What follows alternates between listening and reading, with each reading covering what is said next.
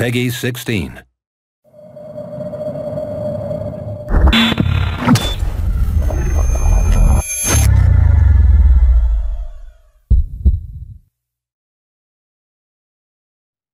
Don't forget who you are and where you come from.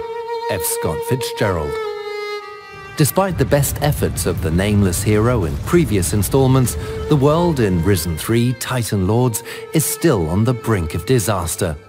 This time, however, a new hero has to step up, and he's got a very personal score to settle with the Titan Lords. You see, their relentless war has not only laid waste to most of the world and unleashed the dead from the depths of the planet, they've also stolen his soul. Our new hero will face a greater yet familiar threat in an adventure that Piranha Bytes have declared is going back to its roots, taking favorite elements from Risen 1 and the original Gothic series. But what does that mean exactly? The handcrafted world. A key trait of Piranha Bytes games is the believable and authentic game worlds that they craft. This handcrafted world is one shaped by narrative. Nothing is there by chance, nothing is placed at random, and nothing is generated. Everything has its own look and purpose, and the larger world, crafted for Risen 3 Titan Lords, is no exception. This time around, the world of Risen 3 gives the hero the opportunity to explore a darker tone, as seen in areas such as Calidor, home of the legendary demon hunters, and Taranis, home of the mages and their protectors, the Guardians. Both of these areas may trigger memories of environments found in Risen 1, and they also offer a distinctly Gothic vibe. Heroes will discover quests and characters as they make their way through this diverse world. From quaint medieval-style towns and deep dark mines to the supernatural shadow world, there is a wealth of possibilities waiting to be explored, and for fans of the Piranha Bytes heritage, there may even be some familiar elements and indeed faces along the way. Ha! Mages. We should never have banished them. We should have killed them. Exploration. There's much to discover, and heroes are freer than ever to explore, whether it's treasure hunting in ancient ruins, roaming through forests or abandoned mines, and, for the first time ever in the Risen series, swimming off to uncharted areas, both with and without the aid of a map. No matter where one goes, as you'd expect, it's no walk in the park. Deadly creatures are lurking behind every corner, and the world itself isn't much friendlier than the local fauna. The world contains many dangerous areas loaded with precarious paths, booby traps, dead ends, and of course puzzles. But in Risen 3, as ever, fortune favors the brave, and more often than not, exploration reaps rewards, be it gold, peculiar quests, legendary items, or even secret passages. Attitude. At the end of a hard day's adventuring, our weary hero also can't always expect to kick back and relax peacefully with pals at the local tavern. But hey, that's Risen for you. Not everybody wants to be your best friend from the start, and those that do probably can't be trusted. Respect has to be earned, or even taken. Go fuck yourself. You are just cruising for a bruising. Come here, shrimp. And it simply wouldn't be Risen if the hero was able to dominate every fight right from the start. Similar to former Risen games or the legendary Gothic series, our hero has to pick his battles carefully. Sometimes there's no shame in retreat, so long as you can come back later with a bigger sword and the experience to wield it. Combat. However, hot-blooded heroes may meet a swift demise if they're not careful. The true hero is mindful of his opponents in combat and uses his full repertoire of skills. Fast attacks keep opponents on their toes, but they don't do excessive damage. Heavy attacks, on the other hand, do a lot of damage, but they also expose the hero's defenses. The key is to observe and find the best time to block, evade, counterattack, or even change tactics. Our hero has more combat options than ever before, allowing him to switch strategies seamlessly.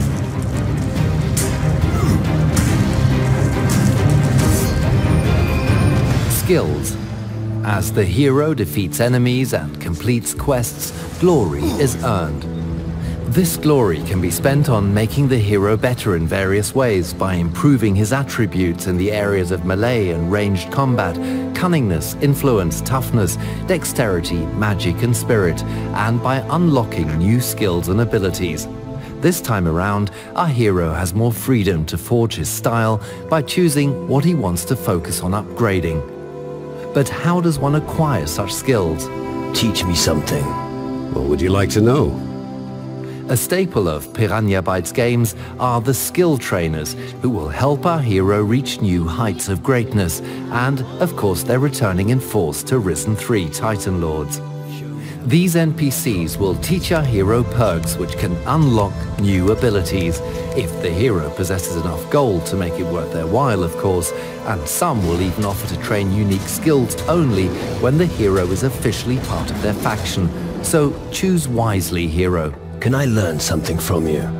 You're not a guardian, therefore I am not permitted to teach you any of our skills. But I think I could teach you a thing or two about fighting. Return of 3 factions. Speaking of factions, this time we're returning to the classic Risen 1-like setup of 3 competing factions in the world, to which the hero can prove his mettle. Each offering unique quests, abilities, spells, weapons, items, and tiered armors, depending on his level of work and dedication to the faction of choice. The hero can choose to dip his toes into the guild, getting only what he needs to progress and no more, or fully immerse himself in their ways, being granted their progressively better equipment as a result. Those who prefer heavier plate armors to cloth and lighter armors will have a lot to look forward to this time. The 3 joinable factions aren't the only players in the world, however, and our hero will have to be mindful of other key players in the world who have their own agendas and allegiances. Return of Crystal Magic. Followers of the Way of Magic from Risen 1 will also feel right at home.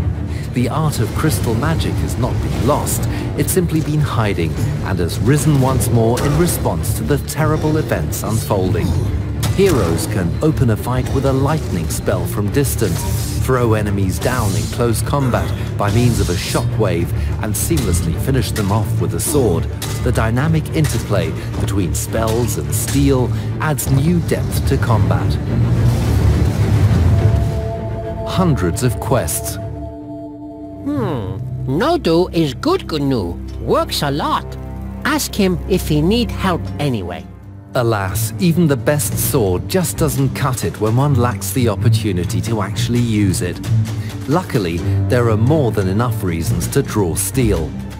The world of Risen 3 is populated by many different non-player characters, just dying to send the hero on literally hundreds of quests. These range from rather simple tasks to epic hero work. Clever heroes will often see that there's more than one way to bring a quest to its conclusion. Sometimes they may even be able to accomplish a quest without having been told about it in the first place. But they should be mindful of the consequences. If a few crystals make their way into your pockets from time to time, I'll turn a blind eye. I've been waiting too long for a bag of crystals to be delivered from the camp's mine. I'm not counting on Geralt bringing them anymore. Geralt said I could steal a few crystals in the mine. What? I'll tell Magnus about this, and there will be consequences for Geralt.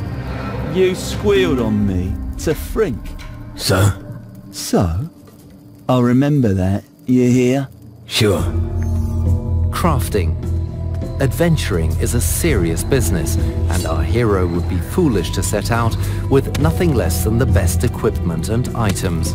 Crafting returns to allow our hero to take fate into his own hands by letting him brew his own potions, forge his own weapons, craft spells, stat-boosting jewelry, enchantments, and more. Thrifty heroes keen on crafting will know to keep their eyes open for the raw materials in the world, be it from plant life, mining ore, or liberating claws and teeth from hunted creatures. The living world.